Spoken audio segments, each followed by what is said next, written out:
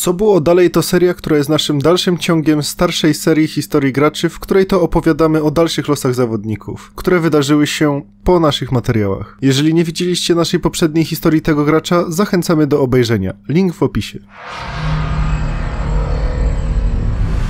I think this pistol round was actually a trick to try and catch Elige, hoping that he would stay and fight at that corner. Well, it's pulled everyone away from Stewie. He's the only one here. First shot is his, second shot is his, bomb is his as well, and he's got another one! Stewie just tears them all down! It's Stewie to ignite... Stewie2K to jeden z tych graczy, który wzbudza spory szacunek. Przede wszystkim za to, że w tak zawrotnym tempie udało mu się wbić do czołówki z najlepszych graczy świata. A tego nie udało się chyba jeszcze nikomu. W ramach przypomnienia, Jacky zaczął grać w CSGO od połowy 2014 roku, co oznacza, że kiedy Virtusi wygrywali EM w Katowicach, to Stewie2K nawet nie grał w CS-a. Wracając już jednak do dalszej części jego historii, to w Cloud9 miał wiele wzlotów i upadków. Najważniejsze wydarzenie w tej drużynie miało miejsce na początku 2018 roku. Wówczas skład Skadoodle, Stewie2K, Automatic, Rush, Tarik oraz Valence w roli trenera wywalczyli pierwsze miejsce na E-League Major Boston 2018.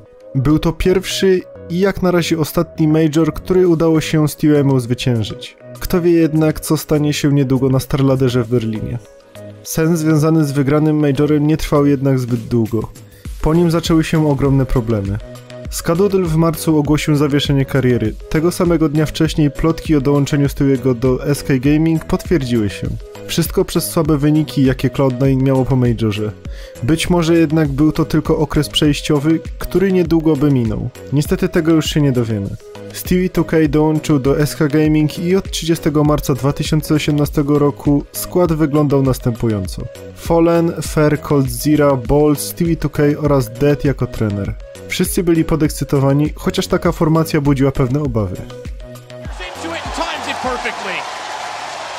There is still a bit of a 3-2 split. Note there is two members of Mousesports who have the opportunity to start the flank. Wogsek, yep, he's going to start lining them up. No worries, Stewie.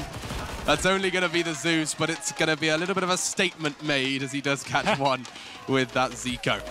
Pierwszy ich wspólny sprawdzian DreamHack Masters Marsylia 2018 kompletnie nie przyszedł po myśli SK Gaming, kończąc swoją przygodę już na fazie grupowej. Szczerze mówiąc, cała ich gra w tej organizacji jakoś niespecjalnie się kleiła. Udało im się zaledwie wygrać Adrenaline Cyber League 2018, na której były średnie ekipy, no i Moche XL Esports 2018. Było to zdecydowanie za mało dla gracza, który niedawno triumfował zwycięstwo na Majorze. Cała formacja została w końcu przejęta przez Mibr. I już wkrótce rozpoczęły się zmiany. Tarik zastąpił w składzie Boltsa. Ich analityk Sweni również postanowił opuścić szeregi Mibru. Nadszedł kolejny Major i tam o dziwo Stewie wraz z pozostałymi graczami zajęli naprawdę dobre trzecie-czwarte miejsce, przegrywając dopiero na Natus Vincer. Dla tej formacji z pewnością była nadzieja. Jeszcze przed tym Majorem do zespołu dołączył Janko w roli trenera. Pod koniec grudnia 2018 roku Mibr oraz Team Liquid wymienili się graczami, przy czym Stewie2K poszedł do Liquid, a Taco do Mibru.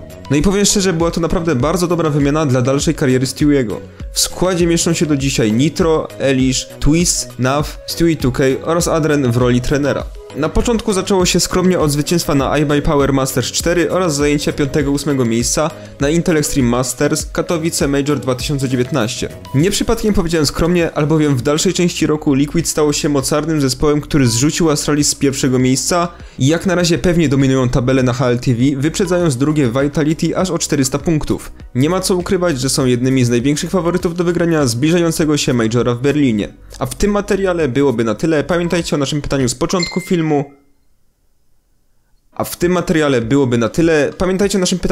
filmu. No i nie zapomnijcie o pozostawieniu po sobie łapki w górę oraz subskrypcji, jeżeli ten film wam się spodobał. Dziękujemy za wasze wsparcie.